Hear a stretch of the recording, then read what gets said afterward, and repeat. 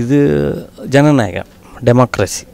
Public தான் important, not the politicians. லீடர்ஸுக்கு பார்த்து நீங்கள் பயப்பட வேணாம். அவங்க தப்பு பண்ணால் சட்டையை கிழிச்சிருங்க, செருப்பால் அடிங்க. அதுதான் அது.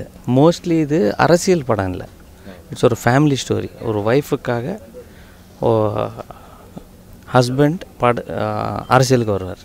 வந்து பார்த்து இங்கே இருக்கிற கரப்ஷன் இது பார்த்துக்கிட்டே ஃபுல்லாக ஒய்ஃபு ஹஸ்பண்டுக்கு வர பிரச்சனை, இன்றைக்கி இருக்கிற கரப்டட் பொலிட்டிஷியன், நாடு மட்டும் இல்லை வீடும் கெடுது அப்படின்னு வந்து எப்படி ஒய்ஃப் அண்ட் ஹஸ்பண்ட் எப்படி பிரியிறாங்க, என்னென்ன பிரச்சனை வருது ஒரு வீட்டில், நாட்டில் எப்படி வருதோ அது ஒரு வீட்டில் காட்டினேன் அப்படின்னு சொல்லி. இந்த இதில் ஸ்பீச்சஸ் எல்லாம் இருக்காது. ஒரு மேடையில் நின்றுட்டு எனக்கு ஓட்டு போட்டுங்க அந்த மாதிரி ஸ்பீச்சு அதெல்லாம் கிடையாது.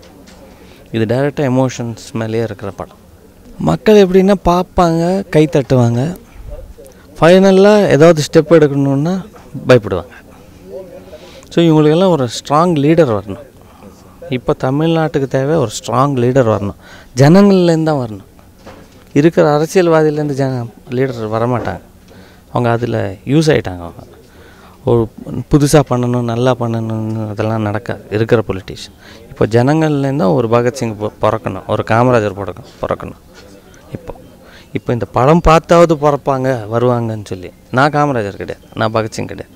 நான் படம் எடுக்கிறது மட்டும்தான் எனக்கு தெரியுமே தவிர நான் அரசியலுக்கு வந்து மாற்ற என்னால் முடியாது.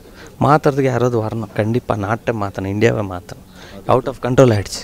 பொலிட்டீஷியன்ஸ் வந்து நம்ம பப்ளிக்கை ஜனங்களை முட்டாளுங்கன்னு நினைக்கிறாங்க, ஓட்டு போட்டு போயிடுறாங்க. நம்ம இவங்களால் என்ன பண்ண முடியும் அப்படின்னு ஃபீலிங்கில் இருக்காங்க. இது மாறணும்.